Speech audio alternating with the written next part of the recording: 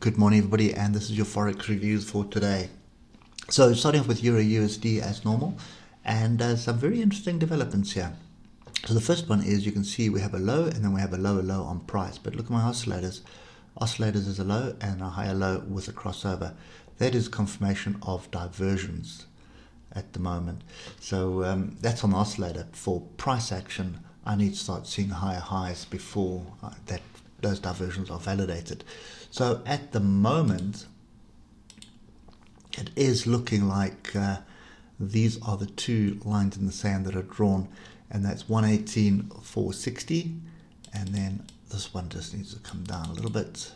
Actually, sorry, no, must stay up there. So I'm looking for the swing low here, and we're looking for a break of 118,781 to the upside.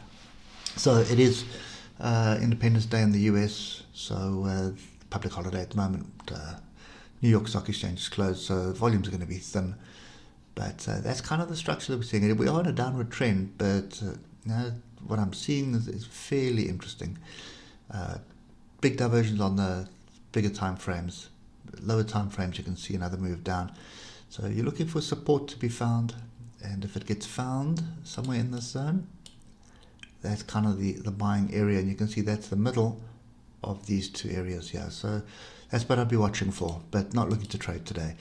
US dollar, Japanese yen. So nice strong pullback onto structure. Now this is a little bit different, looking for an opportunity to buy in here, go with a bigger trend, and which is a little bit different to the Euro USD setup is brewing. So same thing here. I do have a bit of a gap this morning, but 110,992 is where we need to find support, and this consolidation area probably going to play a role today. You probably find us muck around there. So another one worth watching, because on the higher time frame the trend is up, no reason to get out of it, looking for opportunity to buy.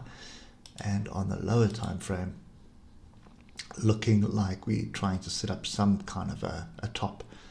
So those are the two levels that I'm paying attention to. Actually, this one can come up to there. So it's 111,152 to the upside and 110,992 to the downside. British pound, Japanese yen, big triangle, slap bang in amongst a whole lot of pretty strong levels. So pay attention to what we see on the hour, and you can see we had a rejection on the hour, which was on Friday, and then a move to the downside. We are below the moving averages, well, not all of them, just the 155. So London breakout was a trade to the downside. So it's 1, 2, 3, 4, 5, 6, 7. Now if you draw that like that, you'll see where your target areas are. First bit of buying was at 61.8. Second was at the range, and we fell just short of the 261 extension. But if you look to the left, you'll see what we were aiming for. That area there.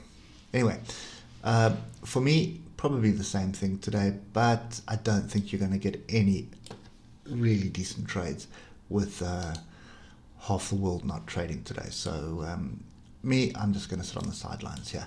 So at the moment we are sideways, and it does look like we are flirting with the point of the triangle. So we can still drop to the bottom of the triangle here, and then just keep moving up and down until we get a move tomorrow. So yeah, sit on hands at the moment for this one as well.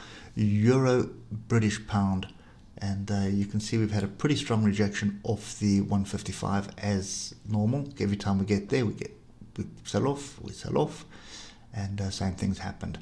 So to the downside, 0.85685 needs to go.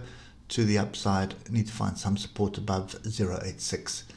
And if we get down to the hour, you'll see pretty much range trading at the moment. So those are the levels that we'll be paying attention to. I'm not interested in trading ranges, so we will sit on the sides and wait for a trend to form. Anyway, that is it for me today.